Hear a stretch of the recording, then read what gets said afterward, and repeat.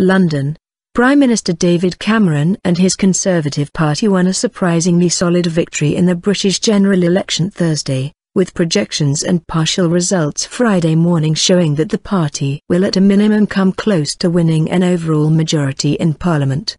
Even if the Conservatives fall short of a majority, Cameron appears all but certain to remain Prime Minister, with the choice of working with at least two smaller parties or trying to run a minority government.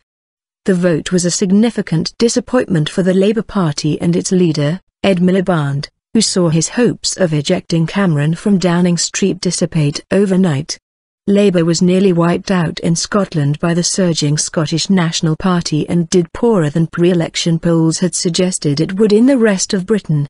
Now the results are still coming in, but this has clearly been a very disappointing and difficult night for the Labour Party, Miliband said in a quasi-concession after being re-elected to his seat in the House of Commons.